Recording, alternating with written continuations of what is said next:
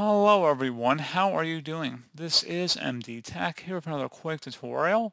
In today's tutorial, I'm going to show you guys how to either show or hide the home button in the Microsoft Edge web browser. So if you like having a little icon next to the refresh icon in order to just go right to your designated home page in Microsoft Edge, in today's tutorial I'm going to have you guys covered, and we're going to go ahead and jump straight into it. So we're going to start off by opening up Edge if it's not already open, and select the menu icon up at the top right. So go ahead and left click on that.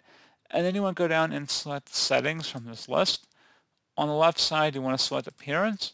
And then on the right side, you want to scroll down.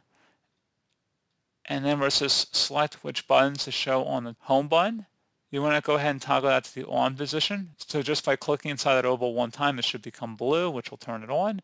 And you can see it up here as well. If you want to turn it off, you can just toggle to the off position.